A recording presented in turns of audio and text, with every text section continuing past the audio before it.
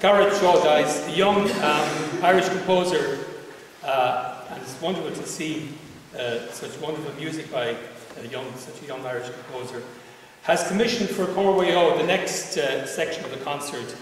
It mixes music of Monteverdi and after images written by Garrett. It's very challenging music. It's been challenging for the choir, and I heard it earlier on. It's absolutely wonderful. It's experimental music. It's new music, and this is a world premiere. You can hear you're here for a world premiere. So you can read about Garrett in the program. It's not Brian Lennon's first time listening or coming across Monteverdi. In 1986, I was a member of a choir, and Martin and Adrienne are here too. We performed in Italy. We became lovers of the music of Monteverdi in the early 80s, and we did a tour of the regions that Monteverdi worked and lived and died in.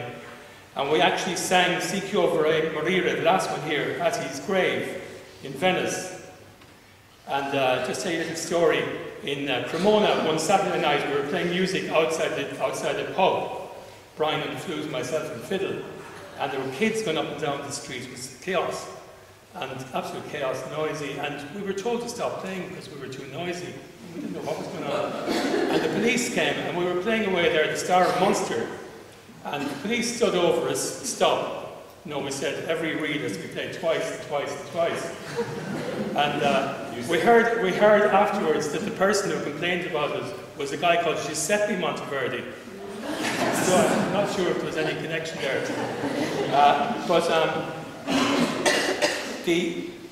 The music you're going to hear now is actually challenging music. It's wonderful music. Monteverdi came at a time when music was changing. It was changing from the strict pattern of music making, composition at that before him and after him since. But he changed it. There were rules and regulations about what chords could be put with what, but discordance, images and music. And Monteverdi came and threw all the stage stuff out the window, and he started to compose music of life and emotion, and you can hear it very much in his music. He talks. He was obsessed with love and women, and he was, because all the music you're going to hear is about love and chasing women around the place. It is. I'm not making it up. And he brought human emotion and love and life into his music, and you can hear it in what the choir will sing here. So they're going to start, and we'll ask you again, Brian has asked this, they sing through the whole piece uninterrupted, if you don't mind, because it's the imagery of this. They're going to start with Sfogava Quando Stella. It's about a man, a lover, lying down, talking to the stars. Where's my wife gone? Or this woman gone out of my life? And there's an after image of this that created again by Garrett. The second one is Un Giro Sol de Bel Occhi Lucente. It's a man looking at a woman's bright eyes. Un Giro Sol is like the sun and all this. And Garrett again puts another light is the piece he puts after this. Again, it's Monteverdi talking about lovers and women and that. And the next one is a bit different. It's Non più guerra pietate. It's no more war. And it's a very powerful, you can hear this strong beginning of this. Non più guerra. My Italian isn't great, but it's old Italian. My modern Italian might be a bit better. But it's followed by a piece called Surrender by Garrett. You'll hear the contrast, and you'll hear the build-up you'll hear the contrast in the two pieces, and the similarity as well. And the last one is the one that we sang at his grave, and it was lovely to do that with Martin and Adrienne, who came here tonight. Cor Mhaigh Eo. It's about dying, but in Monteverdi's time, it wasn't really about dying. It was, I want to be with you and have that moment with you. That's what death was. That's what he thought death. Monteverdi was really the rock star of his time, but he was he had this other side of it as well. So in this you'll hear I baci, I lingua, ad boca, your mouth, your tongue, your kisses. So it's all in there, and it's followed by a wonderful, complex piece of humming by Garrett. And I won't bore you anymore. Just sit back and listen to it. And just a couple of expressions. I was just listening to BBC 4. They had a program on music the other day. These are just cliches. Some people want music to be comfortable and familiar. This is not. It's certainly not familiar. I don't know what you make of it, what you want. But the other expression is that music helps the listener to express their own feelings. So really, each piece is what you feel it is for yourself, and see what you make of it. And I want to congratulate the choir, Brian and Garrett, for putting this wonderful concert together. Thank you.